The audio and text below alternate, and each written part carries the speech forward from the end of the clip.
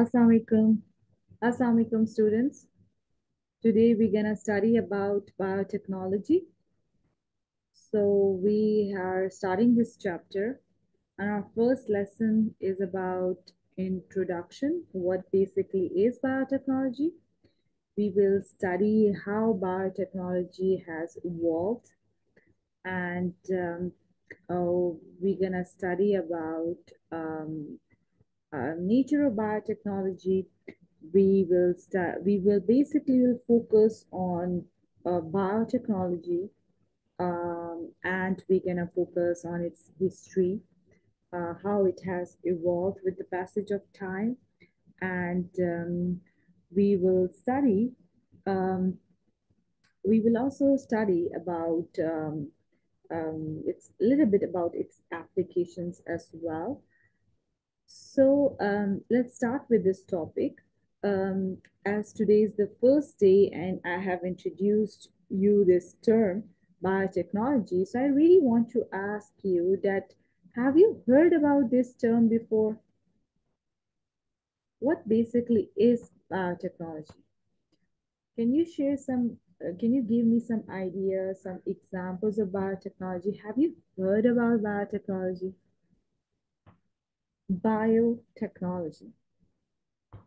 You have studied biology. Now, can you tell me about biotechnology, what basically biotechnology is? So, students, basically, biotechnology is a technology which uses biological organisms to produce or to modify products. So, it's basically the purpose is beneficial, it is for benefit of humans, benefit for the environment. What we do is we use living organisms for the benefit and make some new products, some useful products for the benefit of mankind.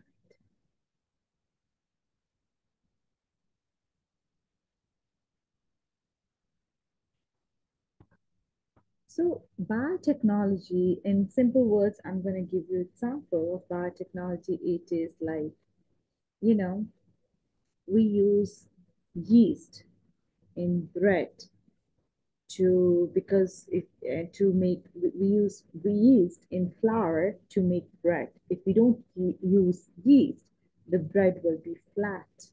So to in order to have bread, we use yeast, which is a unicellular microorganism. So we are using yeast, which is a microorganism, and we make bread, which is a new product. So biotechnology, in simple terms, it is the use of living organism to make a new product or to modify a product or to make something better for the benefit of mankind. So if there was no yeast used, so the bread would be flat. So now you have a bread which is swollen. It is because of the yeast. And flour can be used in variety of things. We use flour to make pizza, to make bread. So this is all because of yeast.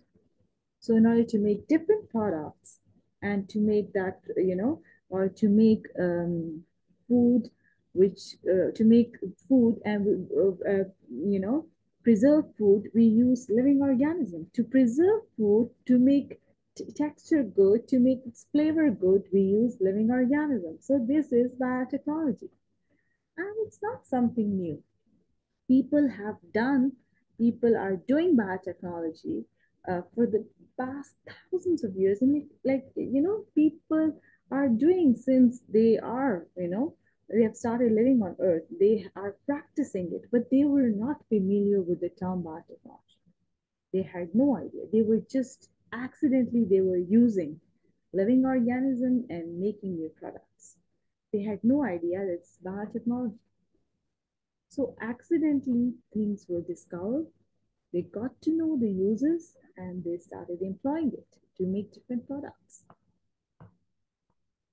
What is biotechnology? Now we're going to study more that it is a multidisciplinary in nature. It involves input from other disciplines like engineering, computer science, cell and molecular biology, microbiology, you know, genetics, physiology, biochemistry, immunology, virology, and recombinant DNA technology, which basically means manipulation of genetic material. So these all disciplines are involved. Just I have given you an example of yeast, which is basically a microorganism. So microbiology is linked in biotechnology. So we're gonna see now the stages of biotechnology. So as I've told you that biotechnology is not a new field. You know, biotechnology has been divided into three stages. Ancient biotechnology. You know, the you know, people they used biotechnology for food, for domestication, for shelter. They were using biotechnology. You know, um, they made bread, they made beer, they made wine, they made cheese by using living organisms. So they were using biotechnology. Then there was a time of classical biotechnology, which was built on ancient biotechnology, and they used fermentation to promote or to produce food, different foods and medicine. So, you know, in classical biotechnology, fermentation was there to make different products of food and medicines.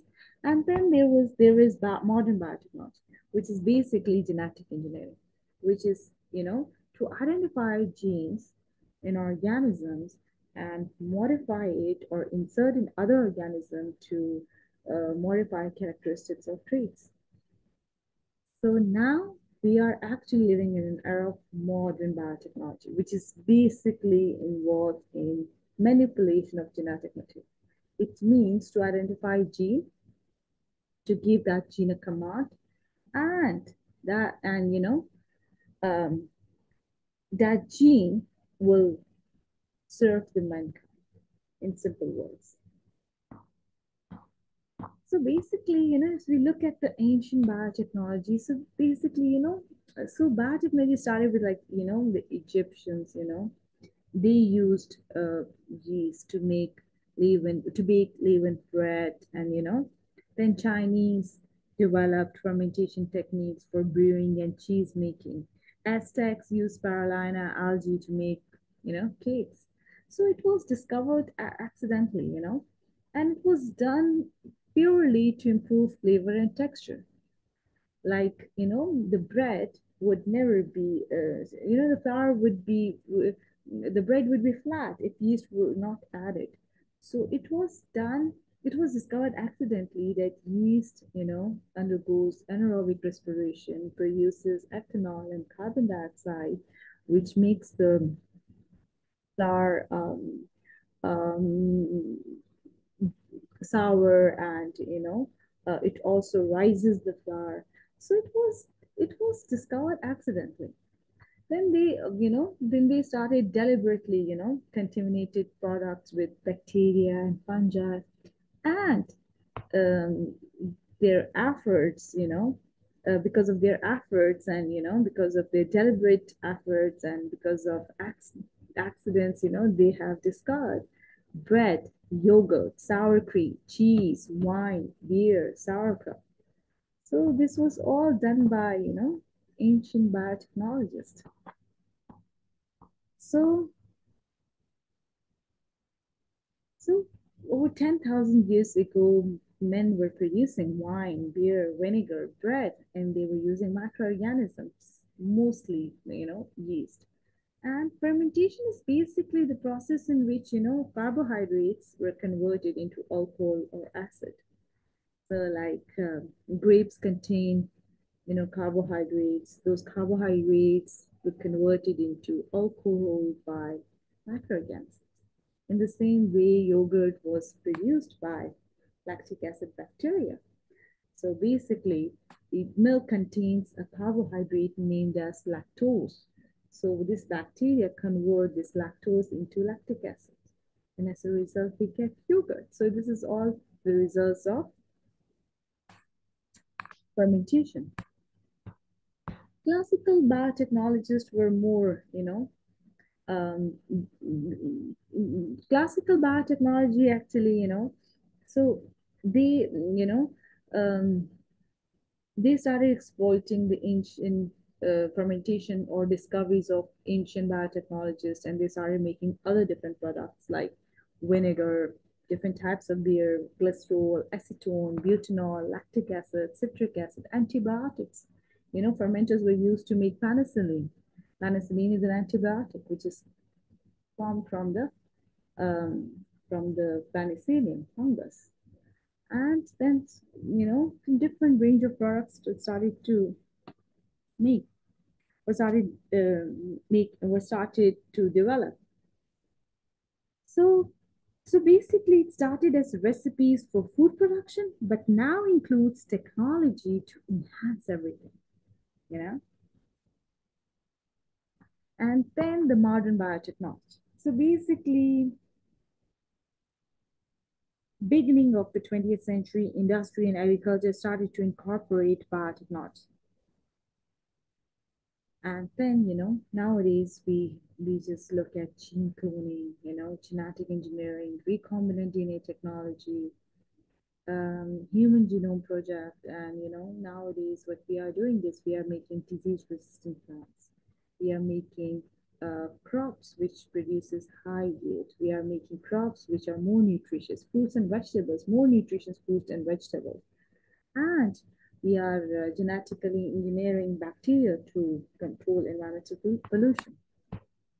If we look at the timeline that how modern biotechnology was developed. So basically in 1750 before Christ, Sumerians they brew beer. 500 BC, Chinese used moldy soybean curds as an antibiotic to treat boils. So, see, they were using biotechnology. 1590, Jensen invented the microscope, and 1675, Leeuwenhoek discovered different cells. 1830, protein are discovered. 1833, first enzyme was isolated. Then 1855, Escherichia coli bacteria was discovered.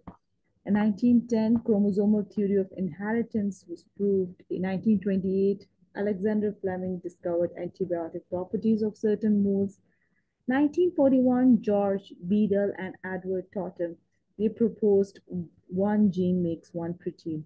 1949, sickle cell anemia demonstrated to be molecular disease. 1975, DNA sequencing was discovered. 1975, monoclonal antibody technology introduced. Then 1978, genetic engineering to produce human insulin using Escherichia coli. 1978, Carrie Mullis discovered PCR. So 1996, Dolly was made the first sheep using asexual reproduction. 1990, first conviction using genetic fingerprinting. 1996, development of Affymetric gene chip. 1997, first artificial chromosome was formed. 1998, human embryonic stem cells were grown. 1999, Lera announces completion of Drosophila genome sequence. Then 2090, in 2000, 90% of human genome sequence published on web. 2001, human genome project completed. So, so this is the brief history of biotechnology. Now, um, now basically, genetic engineering um, is like a new, it's new thing in biotechnology. It started with selective breeding, actually. So humans were trying to produce better variety of crops by breeding different varieties. So, plants can be bred, crossbreeding can happen. Different varieties of plants can be bred together as long as they belong to the same species. So we have an example of chalates, So basically chalates, they are made up of two plants, that is kale and Brussels sprouts. So these belong to the same species, that is brassica. And they are bred together and produce a new variety, which is called as callates. Now, callates, advantage of callates is it's high in vitamin C. It is rich source of vitamin C, and it is tasty and it is easy to prepare. So, both plants, good characteristics were taken, and a new product and a new, plant or new, varieties produced, which is collects. So this was done long, people used to do this. Um, so this was all done long time ago. People were doing it. They were doing it for the past thousands of years. They used to um, they used to breed cow and bull which produces more meat and cow which produces more milk, and as a result they would have calves with more meat and more milk production, and they used to do it for thousands of years, and as a result they would have a progeny, or they would have a generation which were giving more milk and more meat, producing more meat than their ancestors. So this was done for the past thousands of years. So selective breeding is, it's very, you know it's not something new. It was done for the past thousands of years. So in the same way, there are different varieties of dogs, and so dogs were all, they belong to the same species. So they were, selectively bred for thousands of years to produce desirable dogs. So in order to produce, or in order to make our lives better. So dogs were being bred for herding, hunting, protecting us, and to simply have, companionship and fun. So selective breeding was done a long time ago, and was done to produce crops which are more drought tolerant, which used to taste better, which used to give a high yield, which were insect resistant. Genetic modification, on the other hand, it is a more recent approach to biotechnology. So basically, gene as a result, gene is discovered, chromosomes were discovered. So after that, genetic modification was used. So basically, there are some plants which are insect resistant. When insects try to eat them, they produce toxins and kill them. So those genes were identified, they were removed from the plants, and they were inserted in crops which were edible. And as a result, we got crops which were insect resistant. So this is an advantage of genetic engineering. In the same way, genetically modified male mosquitoes were created and released into the environment in several places. And when these mosquitoes mate with female mosquitoes, the offspring produced do not survive long enough to reach maturity and bite humans. As a result of this, we got the we the major benefit of this is the reduction in serious diseases such as malaria, which is a very, very dangerous disease. So these are all the advantages of um, genetic manipulation, genetic engineering, biotechnology. Now, there are some questions arises. First question is, are genetically modified food and crops dangerous to human health and to the environment? So basically, there are genetically modified food and crops which are, you know, obviously they are genetically modified and they are, sold in markets. So now the question arises whether they are dangerous to human health and life. So there are different kinds of foods, not only just one kind of food. So obviously they have undergone through various tests, national food authorities, they test it, they assess and evaluate those products. And obviously, if they are in the international market, then, they are sold. So obviously, they have been, they are not dangerous. They have, they don't produce such toxins, and they do not cause allergies, or they're not just, harmful for the environment. So yes, they have undergone all those tests. So obviously, if any food, genetically modified food is, found, or it is, in the market, so obviously it has to undergo certain tests.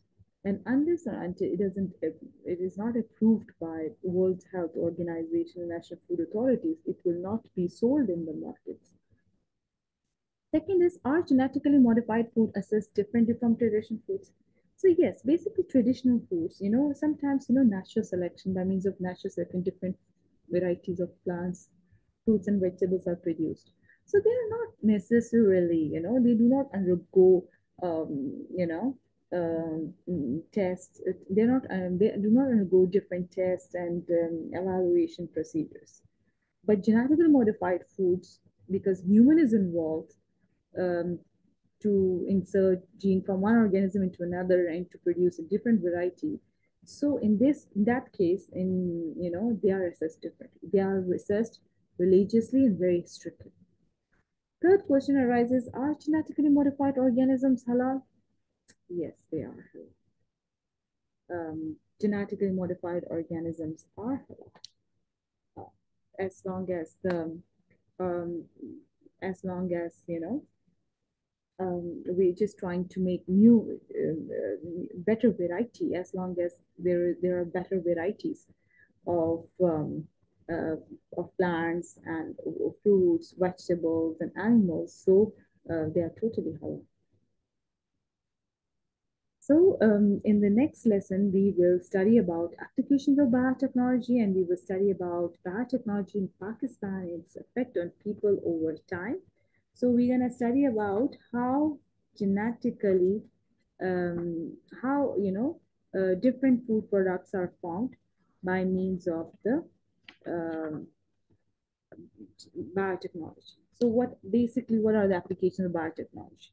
What are the uses of biotechnology? And how it has affected our lives. Thank you.